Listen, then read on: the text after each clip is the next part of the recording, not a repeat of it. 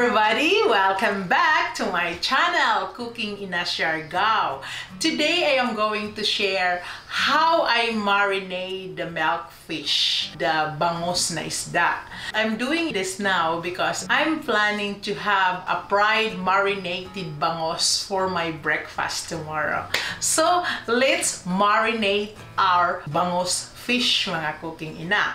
Our ingredient for this recipe are bangus fish, milkfish like this. It's already clean and boneless, ready to marinate. I just buy this in the Asian market. Normally in Philippines we have a whole fish and then we need to cut it like this and then take away the bones to make it boneless. I'm lucky because I have already ready to marinate. So I'm going to marinate in this together with you guys. So our ingredient is this bangus fish and lemon. I have a few lemons here because it's a small lemon. So I have 4 lemon here and 1 whole garlic because I like a lot of garlic, especially in the breakfast. The aroma, the smell of the garlic, it's very good.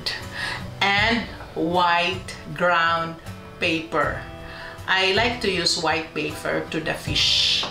And also salt. It's an iodized salt.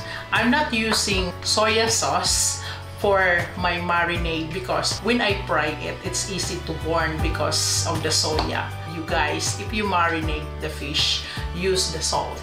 So now let's start marinating our fish, our bangus fish or milkfish.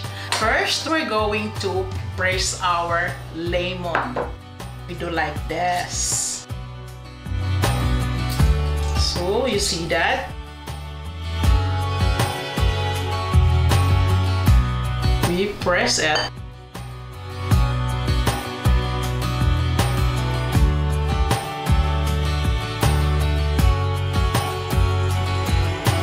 Then we're going to press our garlic.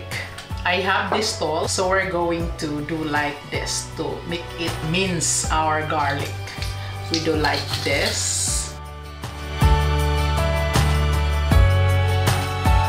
Then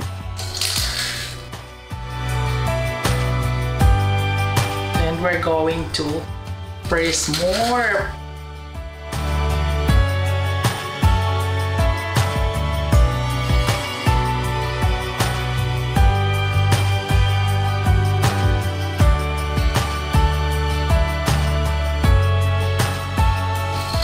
So, in this mga cooking ina, we're going to mix our garlic.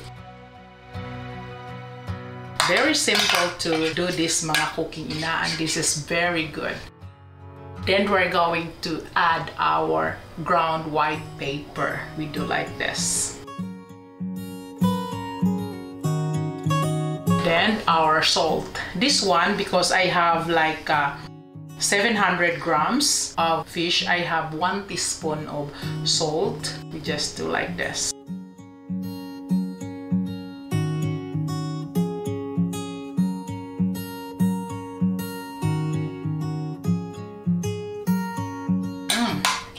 It's very good smell. The smell of our garlic and pepper, mga cooking ina.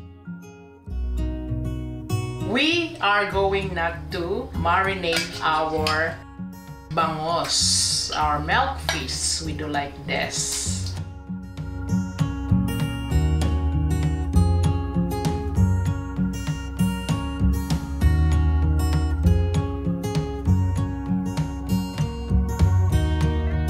Then the next one, we're going to transfer this one here first.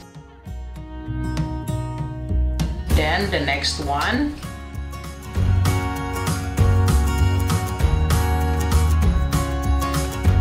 Very simple to marinate this mga cooking ina. And tomorrow morning we have a good breakfast with our milkfish or bangus, fried bangus, diba?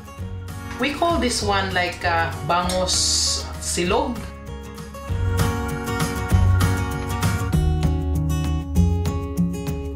like a tapsilog, we have bangusilog, and the breakfast. This is very famous breakfast to the Filipinos.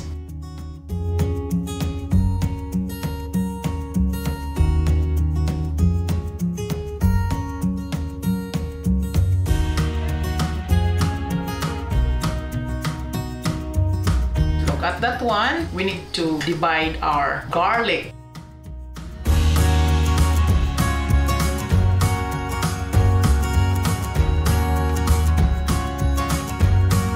Ready, it's marinated, so we're going not to cover this, and then tomorrow morning we're going to fry. At least we marinate this one 2 to 3 hours, but if you marinate this overnight, that's better. So now it's ready, our marinated bangus or milkfish, and tomorrow we make this for our breakfast, mga cooking ina. So I'm going to cover this and put it in the fridge, mga cooking ina. Now we're going to put it in the fridge, our marinated milkfish. So see you tomorrow morning to continue in this recipe, mga cooking ina. Thank you very much for joining me here in my kitchen again, mga cooking ina. Please like, share, comment, subscribe, and press the bell button for your notification. Bye! God bless everyone!